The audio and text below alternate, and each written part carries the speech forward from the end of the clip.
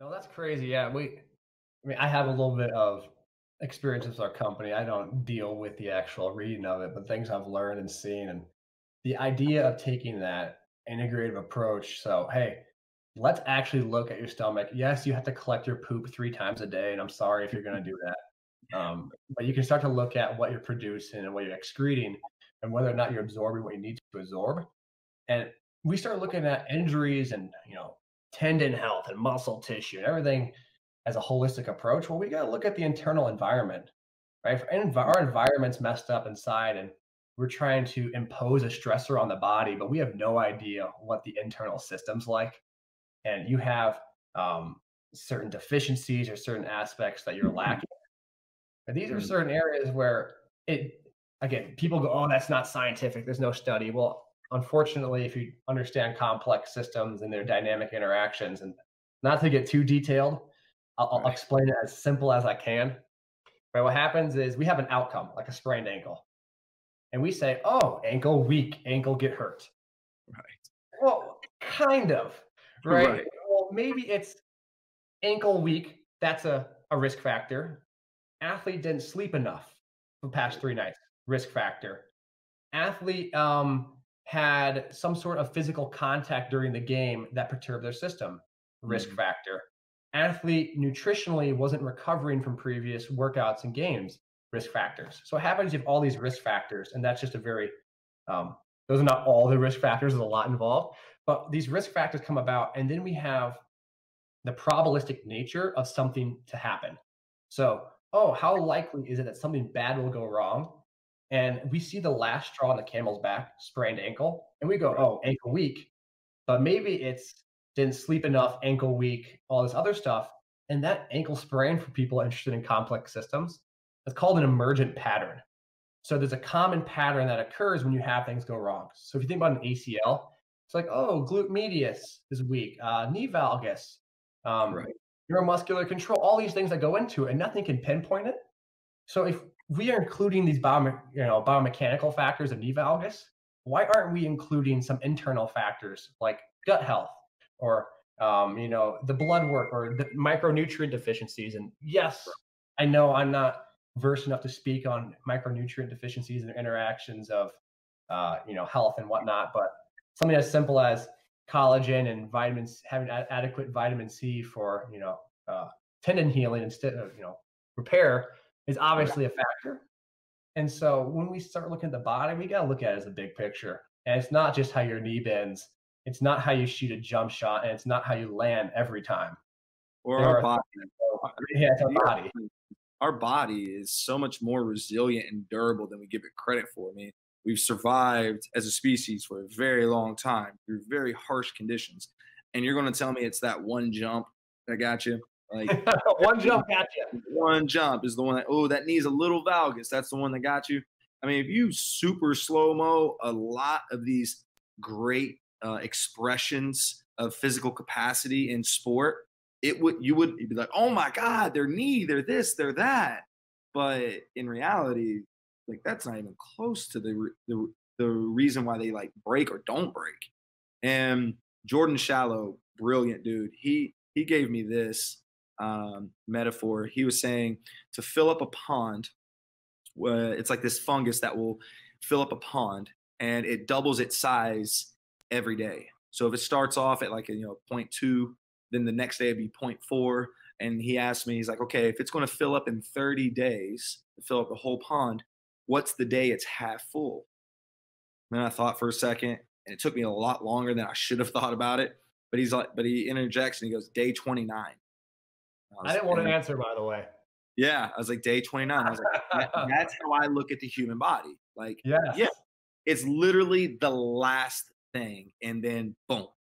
And so it's all these, what we could have had all these interventions from day 2 to day 28 or day 29 even.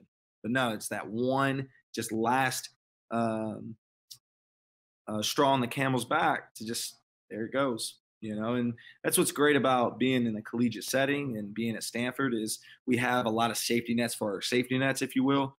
So we try to have as many quote unquote KPIs and objective measurements to give us an idea of what could possibly happen. But in reality, it's still a dynamic environment. So I don't understand. Like, I can't account for school.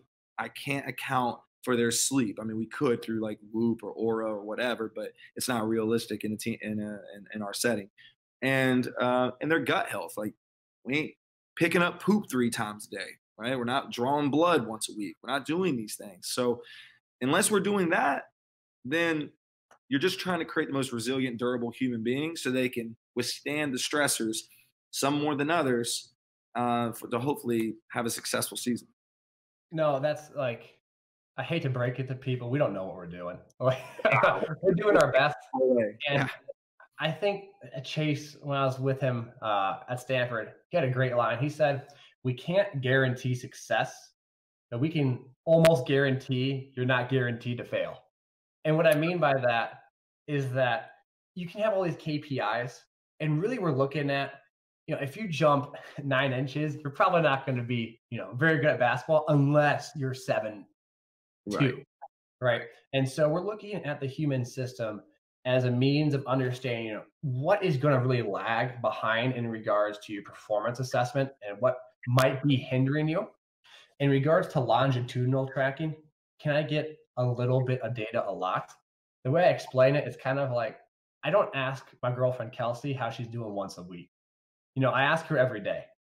And why I ask that every day is to realize, oh, are my clothes that are left out pissing her off? Or, Right.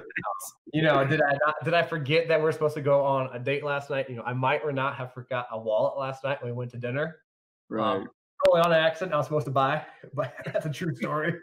I mean, But well, the like idea is, you brought up, I mean, that's the most important thing is you got to have feedback daily, right? And the mhm, way we do it here is really simple. We take a controlled environment, do some things in it before they go into a dynamic environment, which is basketball games or basketball practice. So what we do is we call that microdosing. It's our way of training every day in some form or fashion. These individuals come in, do their work, their human capacity, A series, if you will. Then after that, they go into their B series, which is complex. This is really what I know what's going on. Now, don't get me wrong. When they walk in, they get their weights. Are we joking? Are we making eye contact? Do we get that handshake? How firm is that handshake? These are all the quantitative things that I'm trying to pick up as they're coming through the door. Then you watch them say we're hitting a clean complex and they're going through their motions and they're constantly changing their grip, or the pull isn't looking too good. Like, it's like, man, it ain't that sharp today. Well, boom, that's my control. Now, it's not the most objective feedback, but at least it's a constant. And so that's my way of having, once again, safety nets for my safety nets. And then weekly, or depending on how many games we have that week, we do our force plate jumps. So once again, another safety net. And then we have our Connexon data, so our GPS data that they do on the practice gym. Once again, any one of those in isolation doesn't tell me much. But if I have a bunch of them, then I can at least paint a better picture from quantitative to qualitative, and then I can go and nitpick what I think their intervention may need to be. And so it's not going to be perfect, not even close. But as long as you have a constant, and yours is beautiful, like you said, just something simple that you get daily. Hey, how are you doing? And you know how they express that. I'm doing good.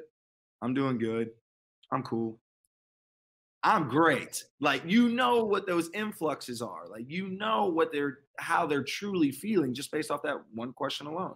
But once again, if you can set up your system or your program or whatever to have safety nets for your safety nets, then I think you can catch a lot of those along the way.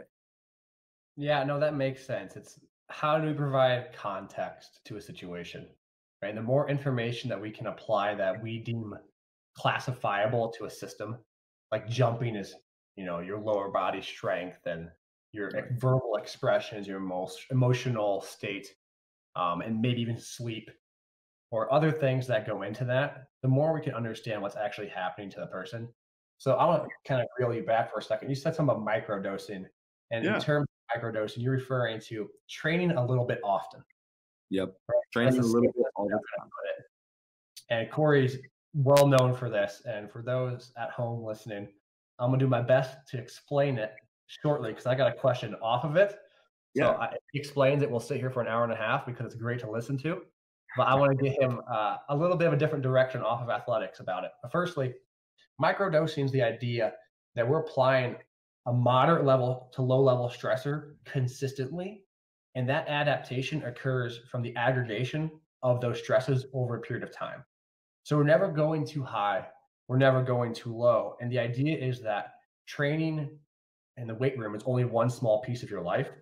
So if you have a programmed high day and you don't sleep that night, or you have emotional stress, or for your case, you have practice, then all of a sudden that high day gets magnified and starts spilling over the bucket and becomes too much. So the idea of microdosing, especially in a non-controlled external environment where it's called life, right? We're trying to apply enough that you can handle. And if someone's feeling good, then they can push it a little bit that day themselves.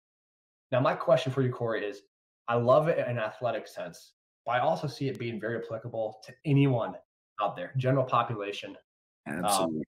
especially in terms of, and I got two things on this. In terms of one, someone learning a movement, you get a chance to do it often and daily. And Mhm. someone who wants to learn how to be in the weight room. And secondly, because there are, let's say we do it 8 out of 10 days, right? If you only miss one day, you're only missing 10% of your entire workout, Yeah. right? So instead of looking at this whole one workout one day, you look at like a 10-day period. If you got 8 days to pick from and you just can't do one, you only miss 10%. Versus if you only had 5 days to pick one and you miss one, you've missed 20%, right? And so now we have the ability to be more flexible in our environment. So how does that fit in for like a general population? If it was my dad or my girlfriend trying to learn how to use some of this micro dosing in the weight room concept, how do you Mhm. apply that? So 100% with microdosing, the reason why it came about was it was a solution to a problem, right? My problem is I don't have enough exposure to my guys. So how do I create more training frequency? And now we got rid of warm-ups, something that was just kind of getting them ready for practice. They kind of don't care about it. The coach hated seeing me do it. I personally hated doing it. So now it was a solution. What it turned into was motor learning. Now, you want to learn how to train? Well, do it all the time. So that's where complex comes in. It's the von Euphorics work, right? So basically, you take a barbell and you do every movement that you would do in a weight room in some sense in one set. So you hinge, you do a hip flexion, you do a press, you do a pull. If I break down each one of those into isolation, it would look like RDLs, squat, push, military press, or row. Those are all movements that you would do. And if you separated each exercise in an isolation, you would go more resistance on, just like you would see in general fitness, right? Like we're going to do 3 sets of 10 on bench press or 3 sets of 10 on back squat. Well, that's great. How about we just put it all in one and now we have more exposure? So now I'm learning how to do the movements. And then you can't tell me that doing one thing once a week is actually going to make you learn the movement. So now you learn those little small idiosyncrasies that you see with 30-year experienced powerlifters who truly understand, like, ooh, from my body, this foot stance, or this is how I start to hinge here within my squat at X degree. And that's how they perfect it, is because they have so much exposure to it. So we're doing the same thing. We're just trying to create exposure at lower thresholds and then doing it often. Now, as far as general population, what's the number one concern? Uh, I don't have enough time. Oh, really? You don't have 30 minutes a day, 20 to 30 minutes a day to knock out a workout every day? I call BS. I say you just don't want to train. So that's where microdosing to me is beautiful in the general population, is because it's literally the way you start your day, it's lunch, or it's when you get off work. Perfect. You can pick any of those three slots, 20 to 30 minutes. You can eat and shower and get back to work or before work. So you can't tell me that everybody doesn't have that situation. So now you're creating training frequency. You're getting enough volume throughout the week. Now we have, and then most importantly, like you brought up, if I just had to miss that one day, it's 10% of my training. Like it's not, well, I only train twice a week, so 50% of my training is gone. So that's where I think it's beautiful. And that's where it could work from general population to the most elite athletes in the world. And the reason why I say the most elite athletes in the world is because I just so happen to train two of them. So I do it with all these populations.